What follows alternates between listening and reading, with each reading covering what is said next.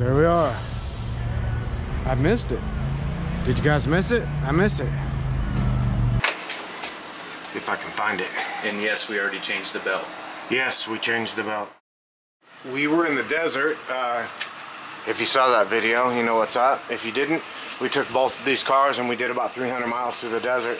DJ drove this car. DJ and Chelsea, me and Brandi were in this car. I don't know, I think 40 miles in is what I calculated. We got error codes. What error codes were they?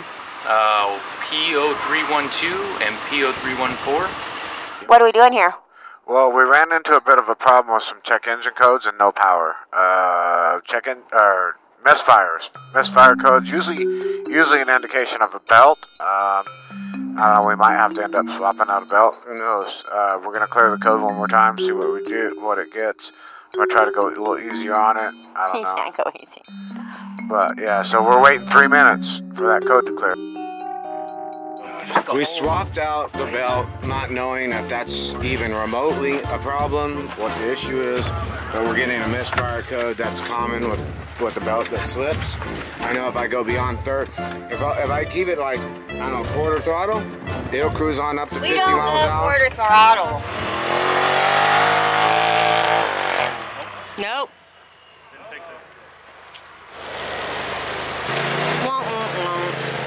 Alright, well, that didn't work out. That didn't fix our problem. But we're going to carry on. Okay. Yep, I think that was Misfire codes, and you were limited to half throttle. Yeah, it went into limp mode. If I ran the car more than half throttle for any amount of time at all, it was misfiring, apparently. And then while misfiring, it ended up going into limp mode. So we had to stop. So basically, we ran another, I don't know, what, 260 miles, and I didn't go, you know, I didn't run it more than half throttle. It ran perfect that way. So what we're gonna do right now is take it down to the dealership. We're gonna take it in. I'll show you the codes right now, see what they say. So stick with us. I'm gonna show you the codes in a minute. Okay, so let's see what this the one code says here. See if I can find it. And yes, we already changed the belt. Yes, we changed the belt. Yes, we did not change the spark plugs, any of that crap. The car's, it's got 298 miles on it. It's going to the dealer. They can change the spark plugs. Oh, you almost hit 300. I don't remember how to get to that. Yeah, there was a diagnostic screen on this one, right? Oh, look, you got a check engine. Oh, what do we got? Let's see what we have here. We're going to try to find this for you. All settings. What do we got? Vehiculars. Diagnostics. Okay, oh, there we go. Right there. Oh, so it's 302 and 314. Which is weird because these were cleared. I don't know. Right. I ran the car out of idle last night, but that's what we got. P0314, P0302. Misfire and cylinder misfire. Cylinder 2 misfire, and I guess cylinder misfire is just in general, hey, you had a cylinder misfire, this one's which one. So honestly, I'm gonna guess, I kind of believe that if we just threw some spark plugs in it right now, it'd probably be fine, but just in case, we're gonna, you know, let the dealer figure it out under warranty, I hope. There was another main code over here. I don't know if it means anything different than these. I'm not familiar with them. Let's see if we can get to that. We'll fire this thing up.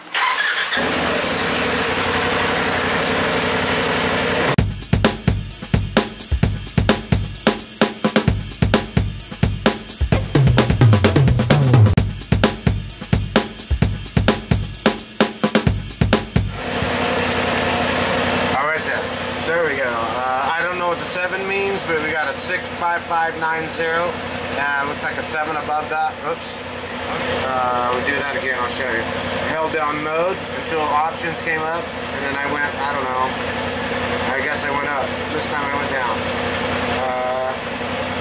Dial codes, hit mode again. We got, looks like a number 7 at the top, and we got 65590 and a 1 at the bottom. So we have these codes over here, we have that code on, that went away again. Again, hold down the mode, options, up 1, that code, there you go. Oh, okay, and then we can cycle through. There's two. Oh wait, there's a 65592. I bet you they're the same thing as what we already have. Yeah, this guy's the same build. Anyway, that's what's going down. We're gonna load this and we'll take you with us to the dealership, see what they have to say. Okay, so we have two trailers. This smaller one, and then we have that tandem axle. Tandem axle is out on loan right now to Uriah. He's gonna bring his car over so we can take a look at it. But this is our smaller trailer. This car barely fits on there. We're gonna make it happen today because we need to use it. But we're gonna angle that out so we can back up to it, hook it up. We're gonna throw this guy on it, and then what we'll do is tie it down. And then we'll figure out what it's going to take to make this gate close. Ultimately, I'm going to extend these out, but not today.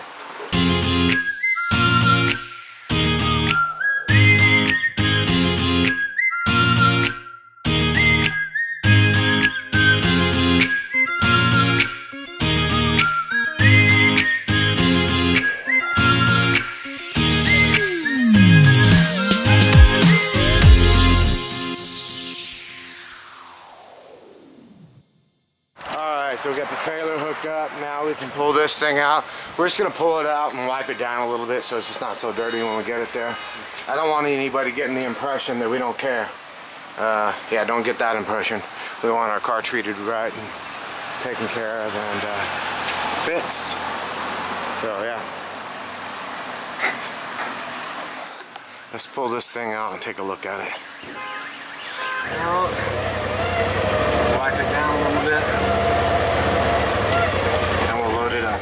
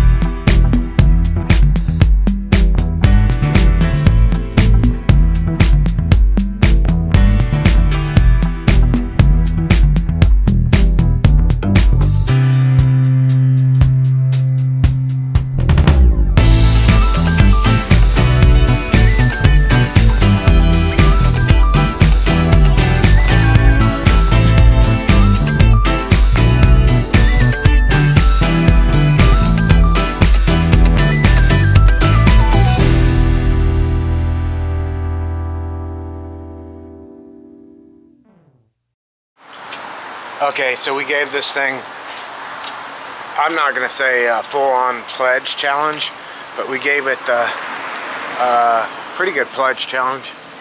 Yeah, it's not bad. It was dirty. If you want to see something heartbreaking, take a look at this. Brand new car, 260 miles through the desert. Look at that. Springs chopped up. Yeah. Anyway, we got a resolution for that. I'll show you. Let me show you real quick what we're gonna do. See how it works out. This is our new trailer. We've had it for, I don't know, a few months.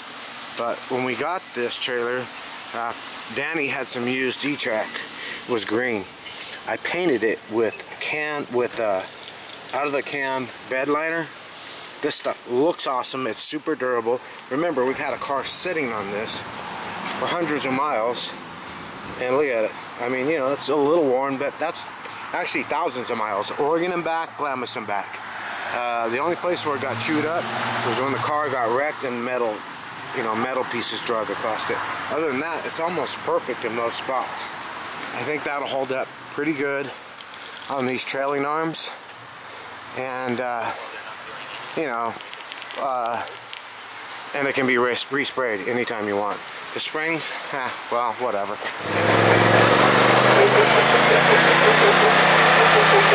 Alright, again, we're going down because of those codes. If you didn't see that in the beginning of the video, go check it out. A few codes, a couple codes. I guess Polaris has their own codes, but it also has like kind of standard OBD2 codes.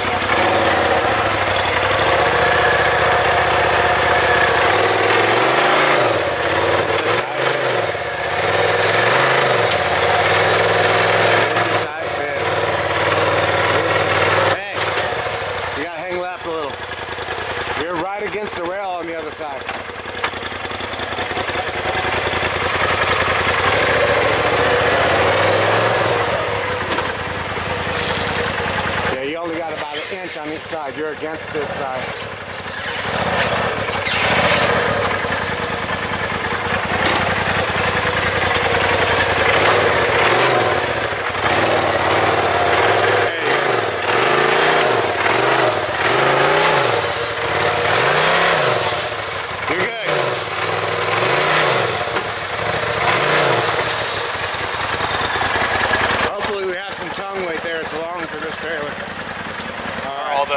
Tracks exposed? Yeah, take it all the way up. You're gonna have to take it all the way up because we got to get as much weight forward as you can. Oh, yeah, hit the brake, you're good, you're good. Now put it in. Perfect. I'm gonna be able to get the latches. Alright, let's pull this gate up and see. Yeah, it doesn't quite fit. But that's okay.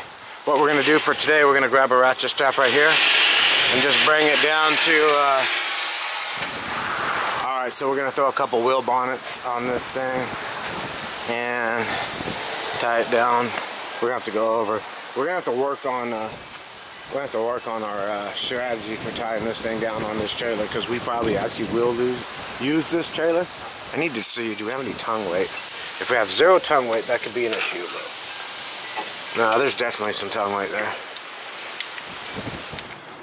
Okay, so we're putting the last strap on. We threw wheel bonnets on the front. We went around the front of the trailer. We're just going a short distance. Like I said, this thing doesn't actually fit on this little trailer. It's a little long. So actually what we're gonna do, we are gonna use this trailer from time to time. So what I'm gonna do is I'm actually gonna extend this out, maybe grind this one off and make a new one that covers that spot and comes all the way out to cover this spot. And that'll take care of that issue. Then the gate will just, you know, be leaned back a little bit. I think it'll be perfectly fine. As long as I think it'll be perfectly fine, that's what matters. Alright, so we made it over here to where all the fun stuff is. Normally, they have a bunch of inventory right here, but I think due to the COVIDs, not so much. But we're gonna go in here and see what the deal is. And see if we can get this thing dropped off. Alright, we're over here at Clausen Motorsports Service Department. We're going to drop this thing off. We'll be right back. Alright, so we're going to pull it off, park it over here somewhere with the key in it, and sign some paperwork and get out of here. Those rocks just ate that trailing arm up. Yeah, screw the desert. I don't know if you can see it too well, but look at all that rust. Just down to bare metal. Yeah. Look at this side. This side's the bad one.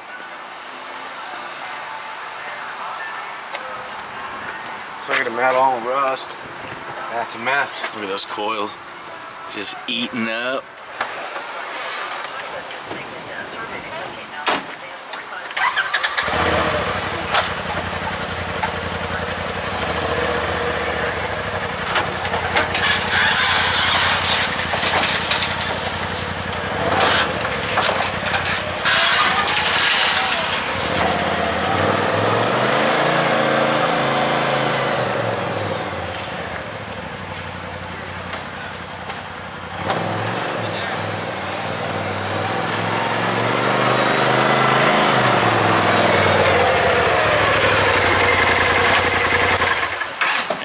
Where she's gonna sit. So unfortunately we won't have any information for you about this car. I don't know when. Basically they told me the other day a week. Just now he said maybe sooner. I don't know what that means, but here's what they gave me. $260 to diagnose it, 2 hours. That should go away under warranty, but I think they just, you know, in case it's not a warranty situation, like we did something to the car, who knows. Alright, so just a little follow-up. They say the car's done. Here's the deal. They say it's the belt. I have a hard time with that, and I'm going to tell you why. Because we changed the belt on the trail. So the one thing they did, though, is they cleared the codes. I don't know if that affects it. Obviously, I have a lot to learn here because I haven't dealt with this issue. Can-Am never gave us this issue. Our other razors never gave us this issue. But I'm seeing a lot of people talking about having this issue. we're gonna go get it. And I'll try to give you what information I can. We're gonna go pick it up. That's what we're doing now. All right, so we're down here to pick this car up. This guy pulls in. That's a lot of load, man. Look at that. Let's do this thing. Look at that. I think I see it coming. I think that's our guy. Let's grab some straps.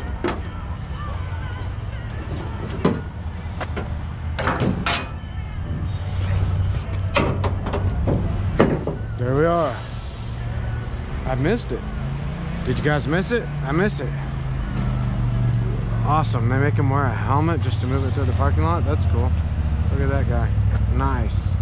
All right, let's load this thing up. You lined up there? What's that? You lined up there? It barely fits. You'll have to go over a little bit.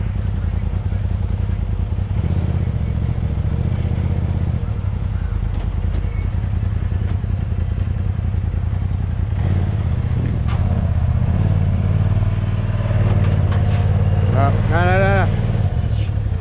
You want me to pull it on? Yeah, if you want to. All right. Normally just send it up? No, it's a tight fit. You got to get over quite a bit. Yeah, you got to be dead lined on when you take it up.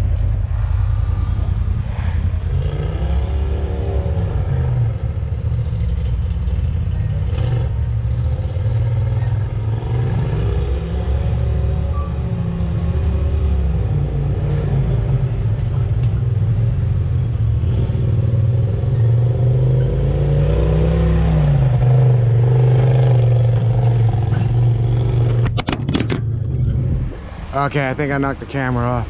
Anyway, here it is. They hooked me up. I'm not gonna go into details, but they did me right on this one for sure. I'm gonna be honest with you. Watch, take a look at this.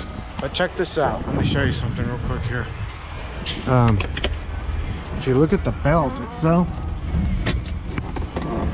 it does look like, watch, so you see the threads, see the threads, see the threads, see the threads, then they disappear. I don't know how we could have burned this belt up already, and the original one, unless there's just some weirdness with these clutches when they're new. I don't know, man, kind of weird. But look at that, all along there. So maybe, again, threads. You can see like an area where it looks kind of like it's burned up. So anyway, maybe belt break-in is just way more critical on this machine than I'm used to. On the Can-Am, I'm gonna be honest with you, we throw them on and go. And I know people are gonna be like, oh, you gotta do the 15 minutes and the 30 minutes and yeah, I know. But let's be honest, we'll do what we're gonna do. We're not racing a race. We throw them on, we get half a season, we put another belt on. Anyway, honestly, I'm gonna take it out and run it. It's supposed to be done. It was just a belt. I showed you that belt. So we're gonna call this video. Come back and we'll, come back for some follow-up.